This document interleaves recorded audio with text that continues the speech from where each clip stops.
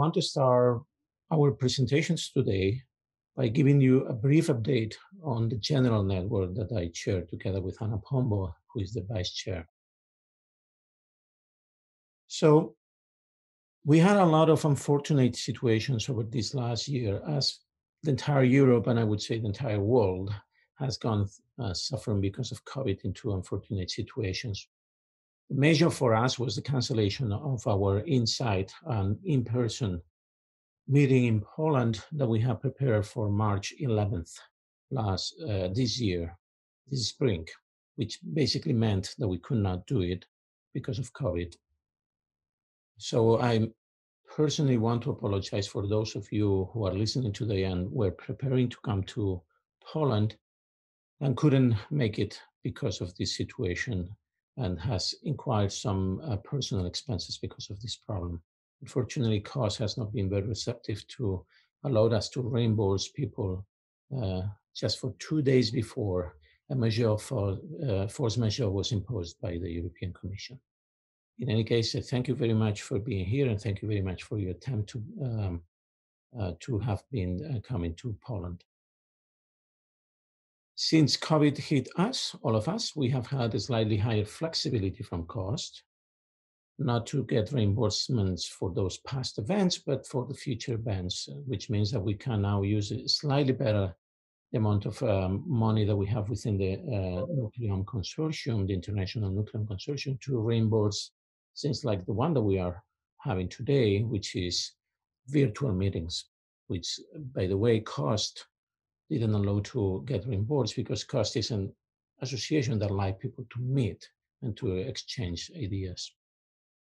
But fortunately, that has changed over the months. So we have now ability to use the money to do things like this. And we will encourage any of you who want to prepare some virtual meetings to talk to us, to talk to Jonas and myself, and to other members of the MC to see whether we can create more events online.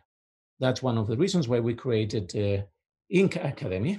And I encourage you to look very carefully at this. And I congratulate Vladimir and Sarah for putting all of this together in a very short time.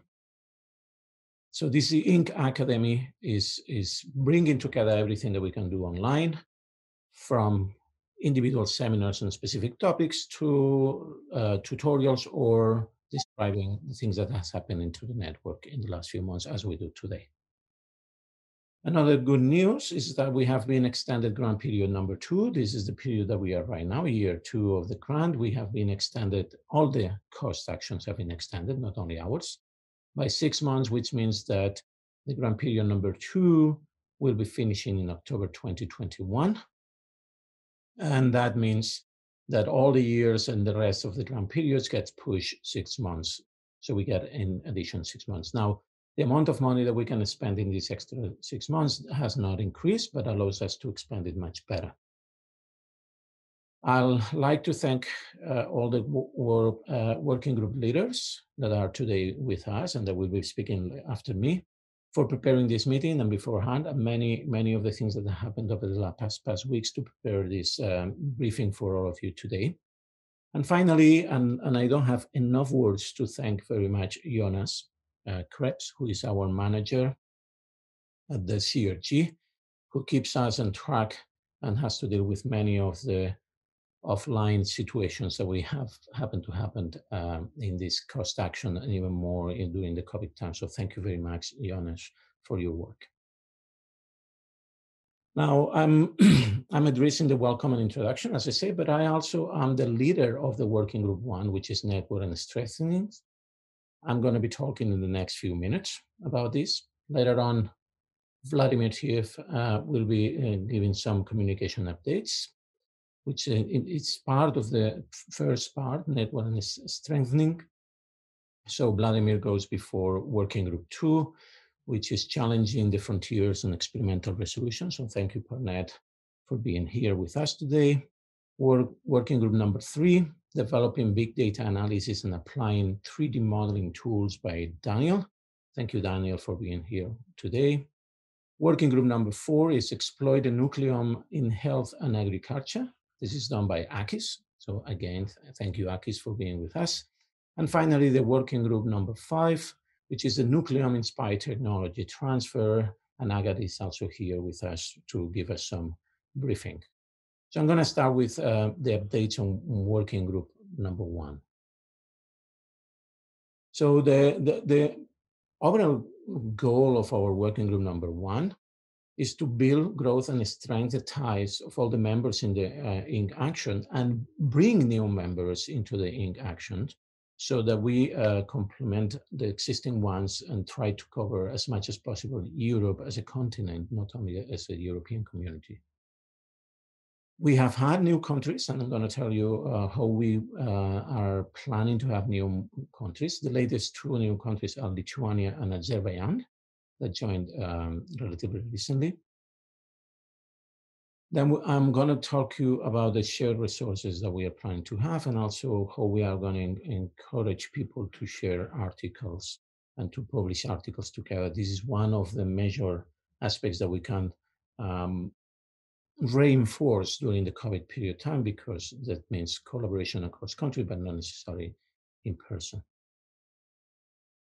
So after discussion within the working group number 1, we came up with a proposed idea on how to include new countries. The goal is to have these adding new countries as simple as possible with less paperwork as possible. But still, we would need some paperwork. What are the paperwork? We will need 2 pieces of information if you or somebody that you know wants to join our INC action coming from a country that is part not yet of the INC. So the first one is a CB of the person proposing the action, which basically is quite simple. You write your CB. We need to understand and to know what you work on, because we need to have people working on nucleomics specifically in our network. And the second one is a very simple form. It has actually 2 questions that you have to fill with maybe 10, 15 lines of paragraph. Probably it's too small for you guys, but I'm going to summarize for you. Basically, your name of the person who wants to propose a new country, and why do you think the new country will benefit of being in the INC action? And why do you think the INC action will benefit from having such country in the network? 2 very simple questions to figure it out. What is the match really between the new country and the action? And finally, as a member of the network, you will need to join one of the working groups. As I mentioned, there are 5 working groups, and you have to select one of the 5 working groups. So this is the simple paperwork. You just do it if you want to add a new country. Now, how to do it? The idea is that you contact either me or Anna Pombo or Jonas in that sense, and you have all the emails in our website. And this is a direct contact to the chairs of the action, and we will start the process, providing you the form and the CB and the information, sorry. But also you can contact any of the members of the MC. They all have their names in the website for the INC. We have a large number of them.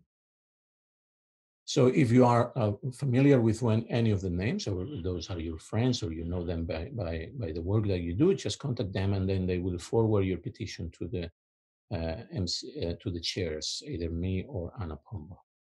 Then Anna Pombo and myself, together with Jonas, we look at the work, look at the CB and the document, and make a decision which is likely to be yes in the majority of the scenarios. And that decision then is shared with the rest of the MC that vote whether they want or not this country to be included in the COST action. So this is a very simple process. It should not take too much than a few weeks. And then your country will be part of the INC International Nucleome Consortium, which means that you can access to the many of the things that we do, including a few things that I'm going to be mentioning later. There are several countries also in dark green, you have the countries that are already part of our MC. But there are a few that are not part of our MC in the continent. By the way, we also accept what is called near neighbor countries or international countries. They have different types of advantages, and I can brief you on that if you want privately via email. But there are a few countries that have already expressed interest, or that there are people in the MC that want them to be included, such as Denmark, Austria, and Finland. But you are more than welcome to suggest your additional countries, and you have here the map, and we would love to fill those gray areas with dark green.